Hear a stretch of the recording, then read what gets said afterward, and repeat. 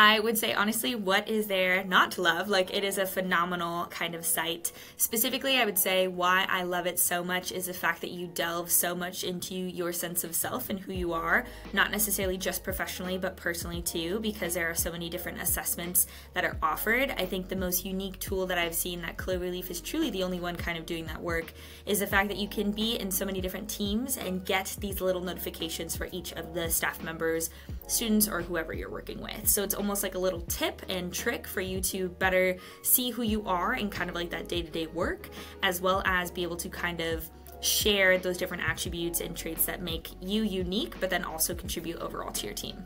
I think when you look at leadership assessments in general, there's kind of like some negative stigma that's associated with it, as it's kind of like a self-report. However, when you get individuals on Cloverleaf, it's the fact that they have those uniquely curated paragraphs or kind of sections where you are receiving that via an email.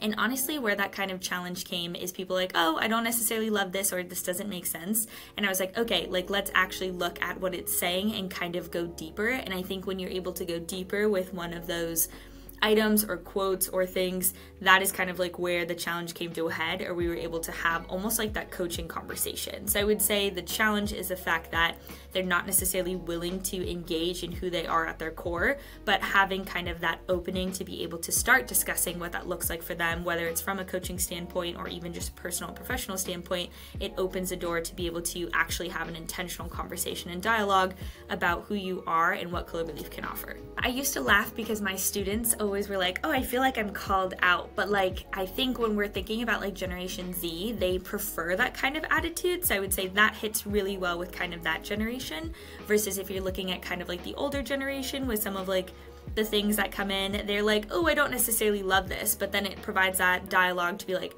why don't you necessarily love it? Can we talk about it? And then it kind of comes into like that vulnerability, like conversation, and we're able to get deeper and then actually like analyze the results rather than kind of, okay, I did this assessment, check mark, done. It's like, okay, you did this assessment, now what? Like I'm always like and yes, like what are we going to do with that? It's not just a one stop and done. Cloverleaf is the door, and it continues to allow this almost like legacy to take place of like, I'm really investing in who I am and also the team. So if Cloverleaf isn't necessarily there, some people don't always feel comfortable, right? Because you almost don't have like this data or item to like look back on. And this one you can really physically like pinpoint of like, okay, you're an Enneagram type 3, let's talk about kind of like the achiever.